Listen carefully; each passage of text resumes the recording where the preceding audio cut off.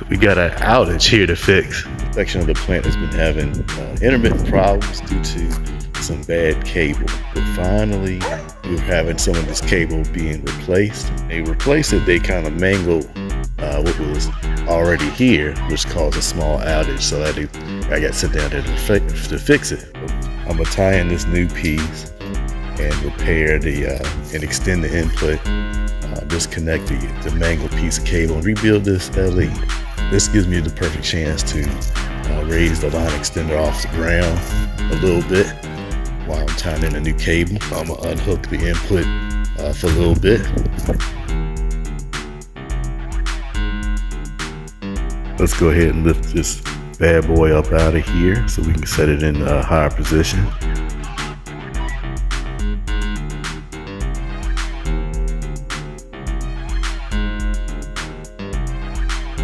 Go ahead and cut the old output of this line extender off so we can, I'm gonna turn that 90 degrees, rotate it a little bit so we can set it in a new position. We're gonna go ahead and set this thing a little bit higher so we can get better access to the line extender in the future. I've reset that 90 degrees. We're gonna work on connecting the new output. We'll get this 875 pin installed here.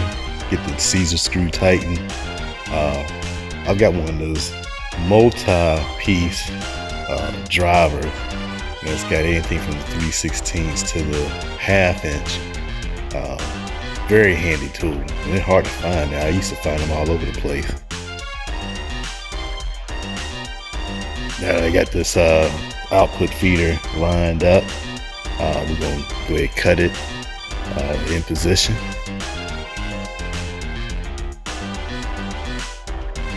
New cable cut to length. We're going to go ahead and start coring it, put our connector on, and get that squared away.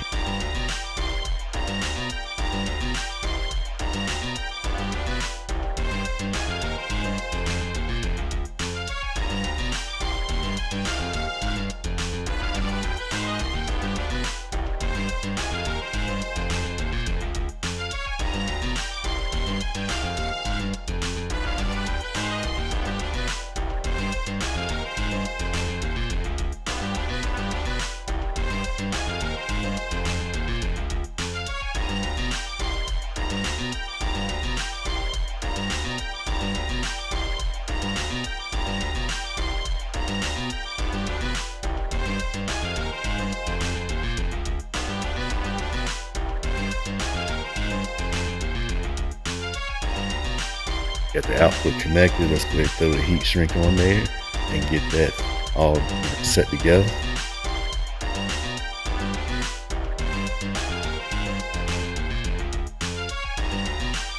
Connected, we can go ahead and tighten this Caesar screw in the module. On extending the input. So I'm just take a piece of 500 P3, extend the input maybe a foot or two, so we get the line extender off the ground. Ain't nothing more irritating than you trying to work on a line extender. That thing sitting under the pedestal bottom, and you have to pull some gymnastics and hijinks just to make adjustments or check the line extender is good. So basically just put a splice in there. We can raise the line extender up. Extend the input.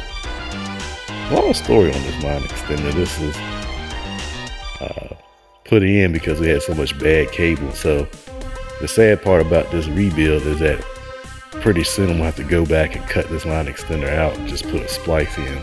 I think we got another piece of cable to get ran and replace a bad section. And once that happens, this line extender won't be needed anymore. We'll take it out.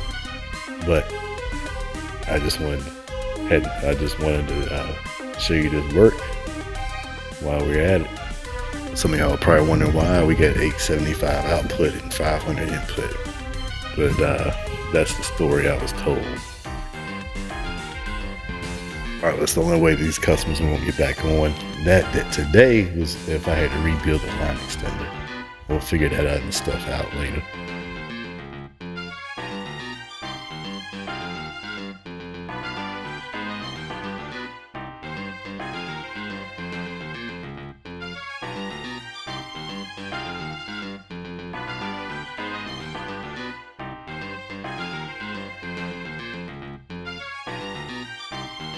The input has been extended.